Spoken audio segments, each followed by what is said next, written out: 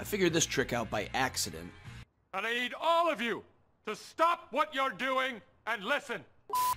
This is a great way to take quizzes that you may have in Word form or Google Doc form or really any form and put them into your Google quiz really quickly, especially, well, the answers.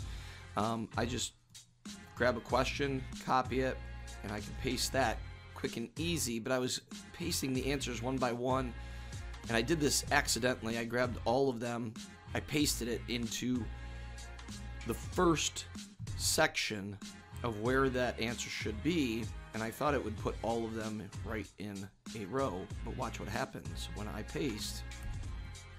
It puts all 4 of them in their own section. So that's a quick, easy way to take what you have as your multiple choice answers, as long as they're stacked vertically, and change them and put them into a Google quiz or Google form.